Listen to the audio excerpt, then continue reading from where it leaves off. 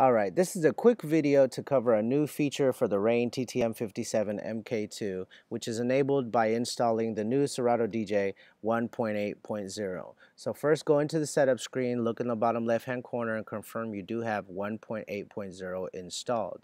Once you have that confirmed and the mixer is connected, you'll see the mixer name pop up here. Make sure you click on it so it highlights in blue like this, and you'll see this option at the top that says Allow Serato Hardware Remapping.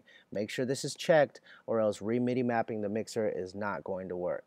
Once you confirm those two things, go back to the main screen, click MIDI, and you'll see the MIDI tab pop up with all these options. You can MIDI map anything up here as well. So in order to MIDI map something, all you have to do is click on the button in the software and then press a button or something on the mixer.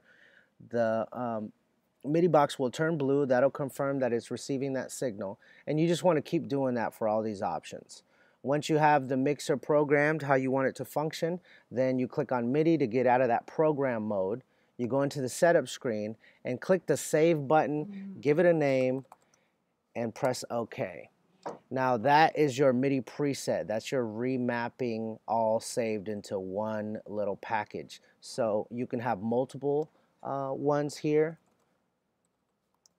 It's up to you how many you want to have. You can reprogram all of them, and every time you restart Serato DJ, you're going to want to go into the setup screen, pick the one that you want, and click the load button, and then all those controls that you've mapped will be there. And that's it. So have a go with 1.8.0. Make sure to update the firmware and the control panel for the Rane TTM57mkII. We have videos on that on our YouTube. And like, share, retweet, share the love. Peace.